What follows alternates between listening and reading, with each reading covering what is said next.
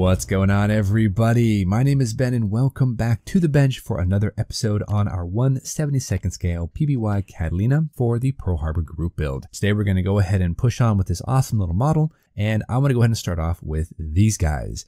Now these are little 1/72nd scale figures I pulled out of the spares box, and I've been kind of toying with the idea of putting some sort of population here inside of the aircraft. Because keep in mind, we are going to be making a little bit of a diorama with this, and we do have some spinning props here with this wing and engines. So we need to go ahead and have someone in there controlling those engines, and we might as well just add in some figures in the very front. Now I don't know exactly how that's going to look. I don't really paint figures all that often, so it might be a little bit of some trouble, but we're going to try it out and see what we can do. Now talking about pilots, guys, I went through the spares box and I did find a couple other candidates that might have worked. We've got this guy right here, and he is actually a 1/72nd scale British pilot out of an RAF Tomahawk. Now this is a nice looking figure, but unfortunately it just is too bulky. Like, it doesn't fit in the seat very well. These guys right here, these fit in the seat much better. They're probably one of the better figures I have here in the stash that might work. Now this of course isn't necessarily 100% accurate in terms of size and scale, but these do fit nicely right inside those bucket seats. So I'm thinking, you know what, let's just try it, right? Let's just see what we can do with them. Granted, they are Japanese pilots from a Ki-61 and a Ki-44. And yes, the irony is not lost on me that I'm using Japanese figures for an American aircraft for the Pearl Harbor group build, but to be honest, I think they look pretty good. They have decent room for modification, and I think we can go ahead and clean up any sort of detail that might really oust these as a Japanese figure, and we'll just paint them up like Americans. I think that'll work okay. Plus, you'll notice you're not really going to see a whole lot of them in there, so I don't think it'll be a problem. Now, to be honest, these figures aren't too bad. Yeah, they're a little bit on the soft side. The detail isn't necessarily as crisp or as clear as some of the modern figures, but that actually might work to our advantage because, like I said, these are Japanese figures, and we're going to put them in American PBY, so the uniforms are going to be drastically different. So I'm going to go ahead and take my jeweler files and we're going to sand down some of the details, and we'll paint them up with that buff color for the overall flight suit. We'll add some yellow for the Mae West life preserver, and we'll just go ahead and modify them as we can. Now the figures do have some sink marks in them and some ejector pin marks, so we need to go ahead and clean them up. But once we get them cleaned up, sanded down, and then painted up like American figures, I'm hoping that you won't really notice that they aren't, that they're in Japanese uniforms. So that is my goal, and really it's the only option I have. So these figures will take care of the cockpit, but I do have another set of figures I want to go ahead and see if I can't utilize. I picked up these on Sprue Brothers, and this is a set of 1/72nd scale aircraft pilots from World War II, Japanese, German, US, and British pilot figures. And I'm thinking of using the American figure there with the leather jacket leaning up against the prop of the Wildcat. I want to go ahead and use that figure to add in a little extra detail and some spice for that center blister area with the guns. I think I can put him kind of on the walkway or something to add in a little extra spice, kind of change things up just a little bit. And if nothing else, it'll give me another opportunity to paint a figure because, as you well know, I don't really paint figures all that often. This is going to be kind of interesting. Now I plan on using the Zenithal style of painting, which is a black primer followed by a real easy, like a light gray, followed by a white. Go ahead and pick out all the highlights. So we're going to go ahead and do that for these figures. We're going to clean them up, we'll get them all ready to go, assemble what we need to assemble, and then we're going to go ahead and put them into the aircraft. So fingers crossed, guys, this is going to go well. We're going to try it out, see what we can do. Let's go ahead and jump into that first time lapse, get cracking. Let's have some fun.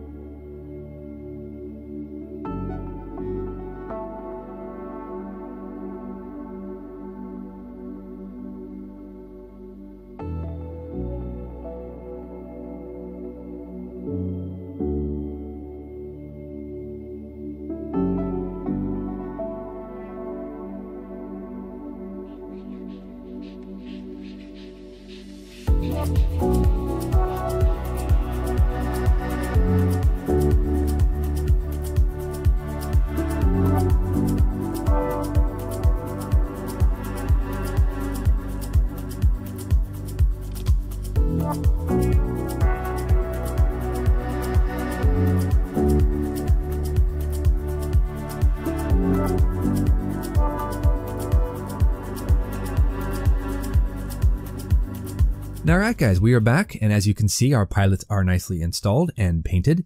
They look okay, they're not perfect, but they'll work. And then we have our gentleman standing here in the gunner blister area, leaning up against the wall, or maybe shutting the door, or doing something. You know, you can make up your own story as you go. Glue these guys in, put the control yoke in their lap, and so I think it looks okay. You're not really going to see a whole lot of them anyway with the glass covering them over, but this gives you a little bit of added interest, so I think we are looking good to go ahead and start sealing up the fuselage. And again, you're not really going to see much of these figures anyway, so it's just a bit of an added Easter egg, no big deal. So with that, let's go ahead and jump into our second time lapse, and let's get the rest of the fuselage kind of finished up. Let's install the windows, build up the ends of the wings at least, get the fuselage ready to go, get it all nicely assembled, fill up any ejector pin marks, do a little bit of work on the rear tailplanes, and get this thing looking like a PBY Catalina. So let's go ahead. We are almost there. Let's keep it going.